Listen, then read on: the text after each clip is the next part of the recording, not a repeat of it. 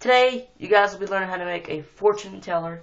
You will need a piece of copy paper, or lined paper that works the same way, and some scissors. Any kind of scissors will work, because you're only going to cut at least one time, or more times if you want to cut the excess parts off. So what you're going to do is start out by folding this corner like this over here. Make sure that's good.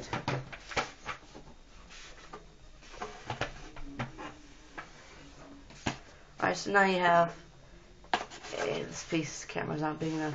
So this piece right here with some scissors. You're gonna cut this part off.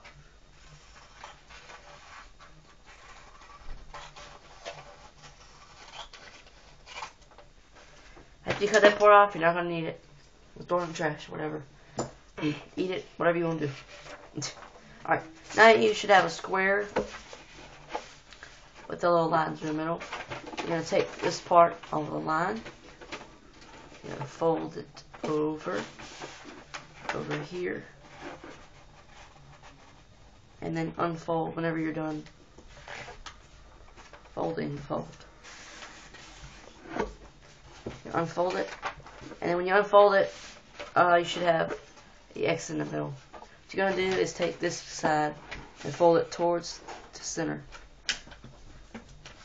Do that for each side, of course.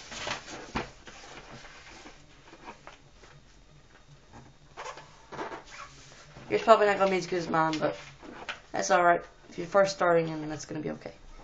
Alright. One more corner to go. You can also fold like that, tape the rest, and make an envelope out of it. But anyway, if you wanted to. You fold that corner right there. I'm not really good either, so. Alright, then you should have something else like that. Then you're going to turn the thing completely over. See what I did there? Look. Take this part. You just flip it over. And I should have like. And then you fold it. These corners in the middle. I know it sounds confusing. And you fold. Do not unfold any of these. If you want to keep the fortune teller, that is. Okay. See, mine don't even match up. It sucks. There'll be way more origami videos to this. And I'll have an update to this video sometime. Alright, now you look on this side and you have that. What you want to do is when you have this little, all these four corners folded, fold it over any side, and then you just open these little flaps. See where I'm at? You're going to open, place it on the ground, open each flap.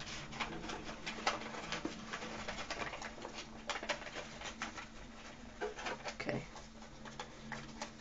It's confusing. I'm going to put those together. You're going to put that one right there. This is the hardest part of the whole thing.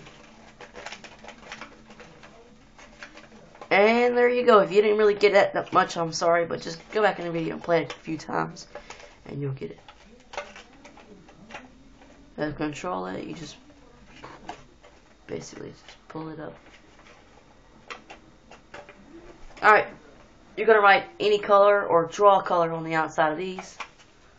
And on the inside, when you open it, you want to open it like this.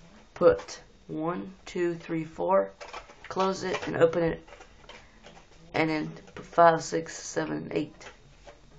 So you're going to put, if you open it, put a 1 right here, a 2 right here, a 3 right here, a 4 right here, a 5, a 6, a 7, and an 8. This little. Alright, now when you close it, it should be more easier. When you first get in this position, you want to take these little and fold it. That helps you. If you don't do that, then it won't go back to the position. And then once you do all these numbers or whatever, you put colors on here. You can put numbers on the outside, colors on the inside. It don't matter. And then make sure you don't put anything bad on the inside. This part over right here. What I usually do is I put a when I put a number, I would split this right here in half and then draw something on this side. Or you can just put a big huge number, a 5 and a 6, and do one. Just put a fortune or whatever. The ones that you want to put out, yes, no, maybe, I don't know. What you're gonna put right? Yes, right here, up here, a no over here, a maybe down here, and put maybe. We'll see. Put we'll see, yes, no, and maybe. 1, 2, 3, 4, 5, 6, and 7, 8.